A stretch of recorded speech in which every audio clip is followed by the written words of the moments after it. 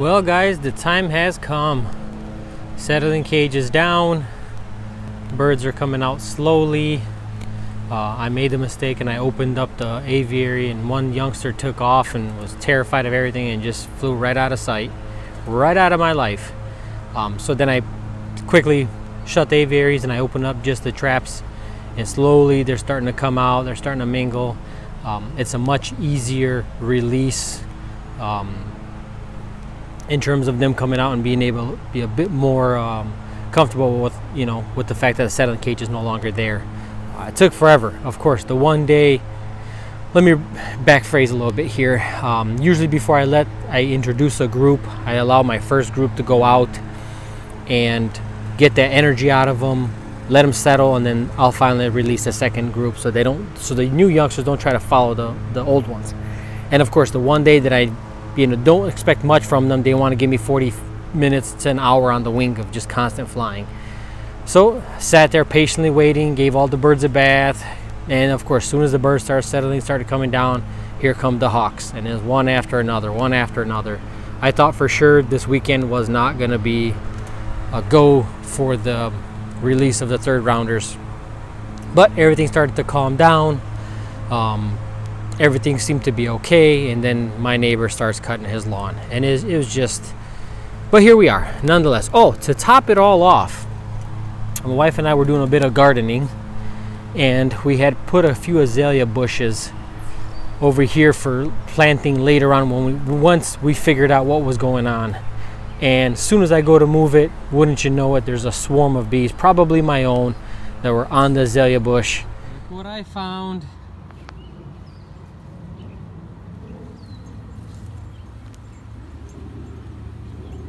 Big swarm. Holy moly. Copper, come here, boy. Come here. Copper. Yeah. Time to add a box. There's a swarm on that thing. Copper, come here, boy. Copper. Nice. On the ground. Come here, boy. I didn't even notice it was there. Like I saw. Copper. Put your hands back in. Hang it, man. You get a break with these freaking hawks.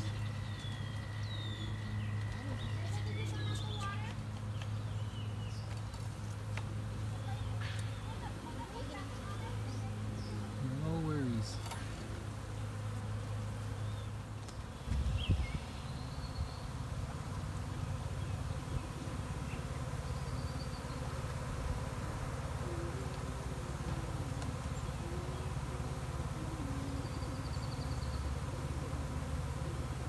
We'll see.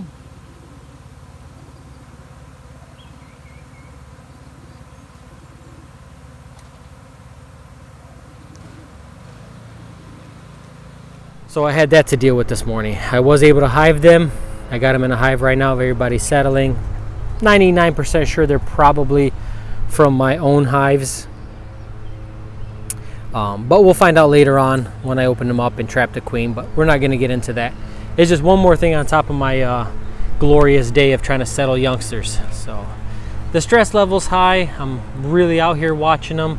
Hopefully I can get them in when I start calling, but you know how that goes, guys. I mean, we're gonna take it as she goes for us. So got some big changes coming up with the loft update.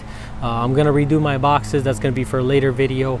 I'm gonna finally do raised floors. I can no longer take the dust and the debris and all the droppings that are packed under my boot every time I walk in and out of there. So I think it's time to do raised floors. I've been working on them, so we'll take you on a video with that, explaining how I built them, because I'm sure there's going to be a ton of questions. So nonetheless, guys, I'll let you guys know how she goes. They have about another hour or so out before I start calling them back in, so wish me luck. We get them in with no problems. All right, guys, with the exception of the one that I'm not sure made it back or not, I was able to get them all in. Unfortunately, about a half hour past when I normally darken. I did have about 5 or 6 youngsters that just would not trap. No matter how much I called and I coaxed them in with feed and everything else, they just would not go through the bumpers. So what I ended up doing is I cracked open the trap about halfway.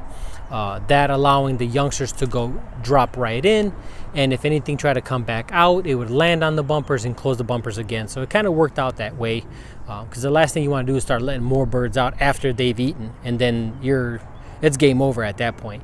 So I was able to get them in. Like I said, unfortunately about a half hour passed when I'm supposed to darken, so that kind of sucked.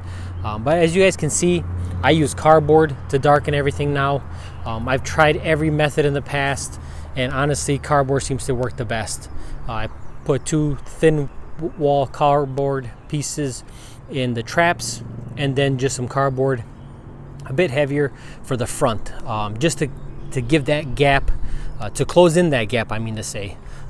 And then I shut the vents front and rear, and on the door between the racing section and then the breeding loft, I use the weed blocker, which is plenty dark but allows for slight ventilation.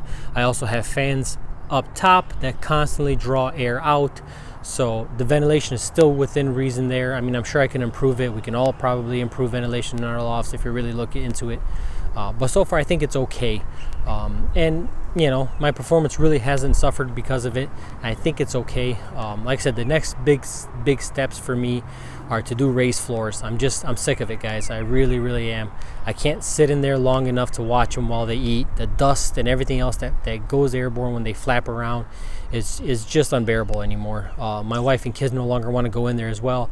It's dusty, they can't breathe, they start coughing, things of that nature. So it's time we do raised floors, and I'll show you exactly how I'm doing those. I looked into different methods, and honestly building my own because of my dimensions is the way to go. But like I said, I'll show you guys on the next video how I'm doing it. After that, I'm gonna start on the breeding section. I have maybe 4 youngsters that are still not weaned, which I'm not keeping. Those are gonna go to a friend of mine. Everything that's in the section now that's it. It's no more added birds. I've already mixed them, they've already been out. That's it. This is my cutoff. I know it's a week and a half past when I said it would be, but because of bad weather, I extended it a couple weeks longer, and unfortunately we're having more bad weather coming up for the next few days, so I won't be able to let them out to the weekend again.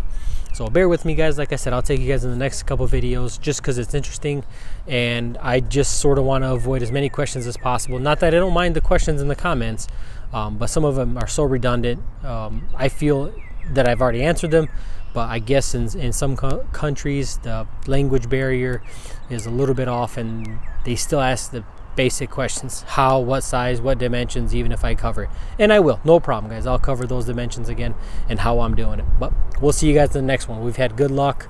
Like I said, apart from the one that I don't think made it back, all the birds were in and out. Well, I wouldn't say that all the birds were out, because I did that slow release. A lot of the birds were not able to come out, which is fine. It is perfectly fine. They will come out on their own. And again, now unfortunately is the hard part. When I let them out, the first rounders are going to want to go up and fly, and hopefully the third rounders aren't going to try to follow, because then that could just be chaos. Could be okay, but it also could be chaos. Let me just show you guys really quick before we take off how dark it is in my loft. So I'm sure there's going to be guys asking questions. You can see the door is opening, but let's go ahead and shut that door. So you guys can see it's plenty dark. I do have a little bit of light coming in through there, but again, it's not enough to cause any issues. I've not had issues in the past. And then that's the breeder door there. Again, just a little bit of light. You can't even see a single bird, and there's probably 4 or 5 birds perching there. You can maybe make out a few birds on this side, but I don't know what you guys can see. I can barely see them. You can definitely not read in here. I know a lot of guys are hey, you can read a newspaper. No, you can't. It's relatively dark. And again, I got the fans constantly running, so it's drawing air out. So that's about as dark as I get it, and it works for me, guys. You guys choose to do however you like. If you want it pitch black, that's fine. If you want it much lighter than this, that's also fine. I just don't want any real protruding light. See, right now the light looks like it's very heavy, but it's not. It's only very heavy on the screen, but it's relatively dark in here. If I was standing in front of it, you probably wouldn't be able to see me other than maybe the reflection of my t-shirt or something like that. Plenty dark for me.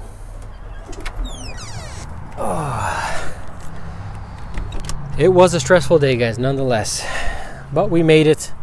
I think that was the last hurdle that I'm gonna deal with, and then that's it. That's the reason why I'm not adding anything else. So All right, guys, we'll see you on the next one.